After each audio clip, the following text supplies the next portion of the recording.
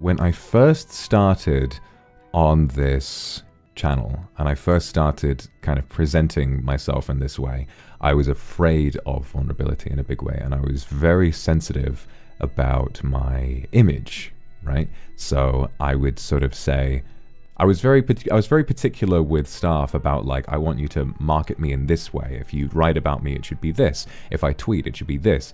And you can see how much I've changed because, you know, everyone knows me as the funny pee-poo fart YouTuber every now and again. Although I've been doing less of that recently because I think it's just become a bit old. But I still have fun. But you might remember I told a story about my Ring Fit stream, the one where we hit 300k, which was a really successful stream, and I had so much fun doing that.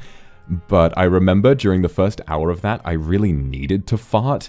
But in my head, I was like, no, Vox Akuma doesn't fart. He doesn't fart. And so I just held it in for like an hour. And then when I went to the bathroom, I relieved myself. So it's definitely interesting to see how that's evolved. And I think, if anything, the night ASMR is something else like that, where when I first began, I was like, I need to be stoic, cold, strong, and intimidating. And I was like, those are my greatest qualities, and that's what I should be. But I think that when you spend so many hours and hours and hours as this character and on YouTube presenting your real self, you can't avoid showing a little bit of your real self every now and again.